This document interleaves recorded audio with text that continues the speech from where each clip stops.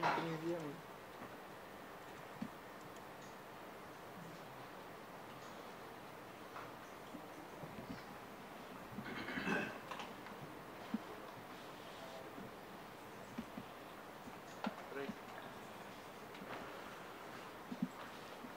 everyone, welcome to Linux for Beginners workshop. Our seminar presentation today is on open source software for solutions for education in Fiji.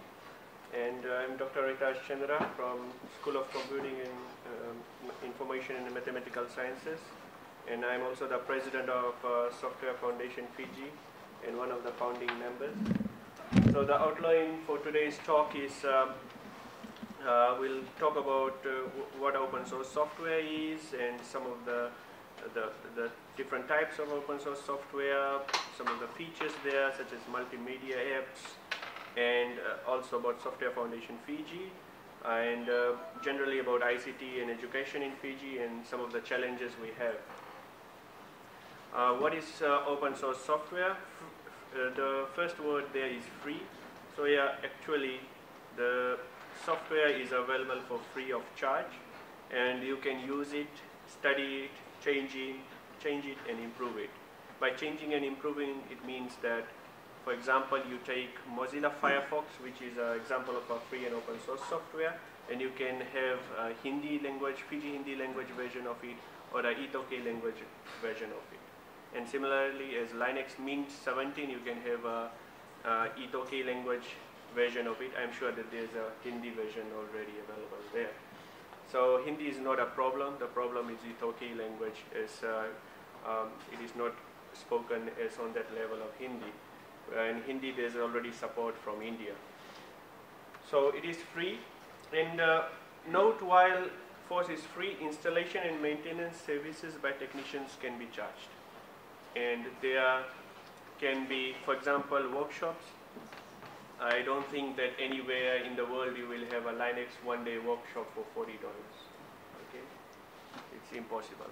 Usually such workshops will cost you $400 to $500 per person.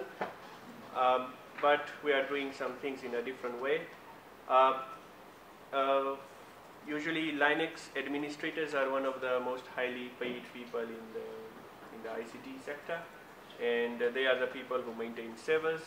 And of course you have to pay them to do so. And if you are somebody is installing Linux for you, if it is some personnel from Software Foundation in Fiji, then that is a volunteer service, right? You can make an appointment and we'll install it on your computer for free. But if there's some company out there, for example, I don't want to name any company anyways, they are going to charge, and it can be $50 to $500 depending on how they will sell it. Okay, so some of the examples, of course, of open source software: Mozilla, I already said, Firefox, Google Chrome, and there are all the Linux, different flavors of Linux. Some of the content management system, Typo 3, USP's website is in Typo 3. There's Joomla, FNU's website is in Joomla, and the government of Fiji uses mainly Joomla. Drupal is also very popular, and of course WordPress, some of the PostgreSQL and MySQL, the server softwares, PHP for example, the server, and many others. So Ubuntu is one of the most used Linux operating system, and the Linux Mint that is in this lab is actually built on Ubuntu. Okay, and Ubuntu is actually built on Debian, and Debian is built on the Linux kernel. And the Linux kernel is of course inspired and also built on the Unix kernel. So you can see the generation of transformation there. So here is a diagram which shows some of the examples of the closed source softwares. For example, the famous one, Apple software used to be very closed, and it still is closed. Make it Free is there, and some others, and also Windows operating system, closed source. What closed source actually means that you do not know the building blocks that have produced the software. The building blocks, that means the programming code and other things that is behind the screen, behind that graphical user interface. You don't have access to that. So a closed source software, if you are installing in your organization, if you really don't have access to the building blocks, you do not really know that behind the source there can be some sub-programs there that can be stealing some confidential information of your organization. And this is one of the reasons that that Linux is now being very popular in some of the government departments around the world, because you have confidential information and you want to build your own operating system, and you know the software code that is there. So of course Linux is if it is open source, it gives you the flexibility to change and transform. So there are so many different flavors of Linux and Ubuntu, as we have discussed. But the other popular ones are SUSE, OpenSUSE, Fedora, Mandrake, and the Linux Red Hat is the commercial package. So you have to actually buy it. Otherwise, the rest, Debian, and the rest are free. So for each of these, there are every year or every 2 years or every 6 months, there's an update, there's a distribution. So for example, we have now Linux Mint 17. This is the 17th version of since Mint started. So the interesting part is adoption. We don't hear about Linux in Fiji. Why are we caring about it as an organization, and why was this organization formed? Was actually because we found it very interesting as it is being adopted all around the world in very important organizations. So for example, in 2005, government of Peru says all government officers will be using Linux, right? So they are, of course, then the other thing is the cost factor. If the government is saving millions of dollars in software, then it can of course use that money to maintain the roads and the hospitals, which is a problem here in our country, right? So the other Indian government, Malaysian public sector. The interesting part is city, Munich in Germany has migrated to FOSS. They are fully using FOSS, and this is not really updated, but the tablet computer initiative for students in India using FOSS systems, US $35 tablets, and in Russia they are moving to Linux, and they have moved. And the world's probably top 5 supercomputers, they run on Linux. French government announced that it will completely move to FOSS by 2015. It is not that the French government does not have money to pay for software.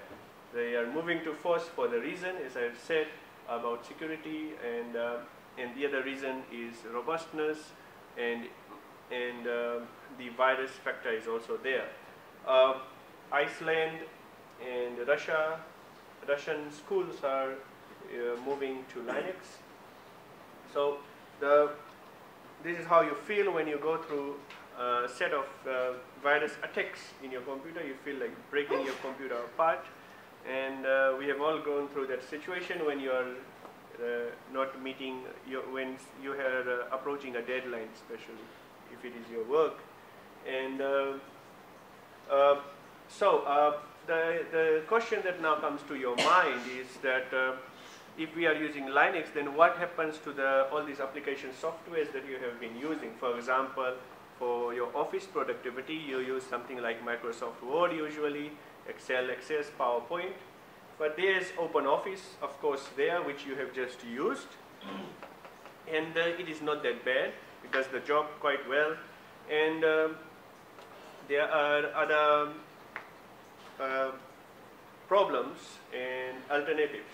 So for example, Blender is an alternative to Maya, 3D Max, Photoshop, alternative is GIMP. So some of those softwares, for example, Microsoft Office, it can also be installed on Linux. So there's something called Windows Emulator, and using that and play on Linux, you can install some of these softwares and games as well. But there are these alternatives which are usually good for students as well, like GIMP is, of course, it will never be on that level as Photoshop. Photoshop is a professional software. But in a school or university, when you want to do some basic features, you want to play around with basic things, then GIMP can help you do the job. The issue is that Photoshop is quite costly, and we cannot, everybody cannot afford that much of software license. But I think in this country, anyways, probably rough estimate 80 to 90% of this, most of our software is pirated software. And you will go into very big organizations, including some of the government departments, it's pirated software. So the other thing is that with open source software, the ethical issues in computer science, information systems, we teach ethics in the university and in all our the government departments, and the schools must use that idea and not knowingly use pirated software. The problem is that because there is lack of knowledge in this area in the country, then sometimes you don't even know that you are using pirated software. You just told some technician to come in, hey, your computer is not working, can you format and install it? And the guy, whatever the antivirus or the Windows software that was installed, is actually not the genuine copy. And you have actually paid money for the genuine copy. So it is good to know a bit of background of what you are actually paying for. So there are a number of operating systems, and you can have a read of that. And for programming, there's alternatives as well, and Eclipse, NetBeans, CodeBlocks, IDE. So this is just a screenshot of FreeCAD, which is similar to OpenCAD, and can be very easily used in our schools, high schools, and even in our university. It does 3D modeling of things, and very professional software available for free. And AutoCAD is, of course, thousands of dollars. And this is Blender. This is the famous character from Lord of the Rings without the color, right? So it looks a bit ugly in a way. But you can see that there's a lot of work done, and this is done in Blender. So you can use Blender, which is open source, to make commercials, small clips for something that you're trying to sell. And of course, we are now in the era of mobile computing. So everything we want an app. We are a bit lazy to carry around with a big tablet around, and of course it is more efficient to just work with a small phone. So how do you make applications in your phone? We use open source software such as Eclipse to make Android applications. Okay, so if you come to Open Day next week, we'll give the demo on that. Then there's LibreOffice. You have already seen these diagrams. So Ubuntu Linux versus Linux Mint. So this is the interface of Ubuntu Linux, and you can see it is more close to probably Android. So its look and feel is more close to Android. And Linux Mint, we are using the Cinnamon desktop. The Cinnamon desktop, and there is Mate desktop and KDE desktop. There are a number of flavors of desktops you can also install in Ubuntu, but this is the Unity desktop, and it has a bit of learning curve. And so in the beginning we were using Ubuntu, but now we are using Linux Mint because of the desktop. Otherwise, they are basically the same system. So the Times says that my Ubuntu setup is faster than a PC and prettier than a Mac. So this is a bit old graph here, but it shows that Linux Mint and Ubuntu is growing in usage, and the Ubuntu 12.04 was released for 5-year backup. And recently the 14.04 has been released, and Mint 17 is based on the 14.04, I believe. Basically what it means that for the 12.04, if you install it for 5 years, you can automatically update it. And after 5 years, then there will not be automatically update. Then you have to install the other version, that latest version of that year. Okay, so similar to the way Windows 7, Windows 8, and they say Windows XP, they are not going to give any updates on Windows XP anymore. So follows a similar method. Linux Mint, you have just experienced. So Linux in use. So mobile devices, I've already said. Enterprise, web infrastructure. Most of the websites in the world are running on Linux servers, including Facebook, Twitter, and these large websites. They are all using Linux for their server. So data centers and for supercomputing. So we have already seen this video, right? And now we can discuss a bit about how free and open source software can reduce costs for the medical sector, government agencies. If you are having so many users, let's say that you have more than 1,000 users, you are paying more than software licenses for thousands of computers. Then if you are using FOSS alternatives in big organizations, you are going to save millions of dollars. And that can be used for better things. Same with the education sector. About the education sector, one thing is that the education should be free from being dominated by a firm or company. So if you are telling students that this is a Windows computer and that is it, basically you are fixing them, you are not giving them options from primary school or high school. And there are a number of people who don't actually know that there is another operating system apart from Windows. It's good that these days we have tablets coming out, so people are now, oh right, you can do all these things in tablets and phones as well. So with time things will change. But our education sector should not use, that's what we are saying as, I'm saying on behalf of Software Foundation, which I firmly believe that including our high schools and universities, they should give students the option, and in the curriculum should also give them the option. So the same with the commercial software sectors and small business groups. So if you are going to reduce the cost, then the other way you are going to reduce the cost is also by saving money on the antivirus suits. Of course, if there are more Linux users, then probably the virus, there may be some more virus issues. But at the moment, we usually don't feel any virus issues. So more on the education, I've already talked about it. If universities use FOSS as the main solution in delivering their programs, millions of dollars can be saved. And then basically if university is saving money, then they can basically reduce the fees, right?